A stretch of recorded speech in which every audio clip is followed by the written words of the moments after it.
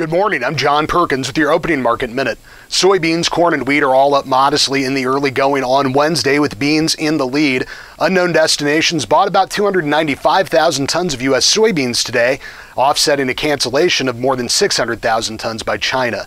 The trade's continuing to keep an eye on the weather, with both corn and soybeans in critical phases of development.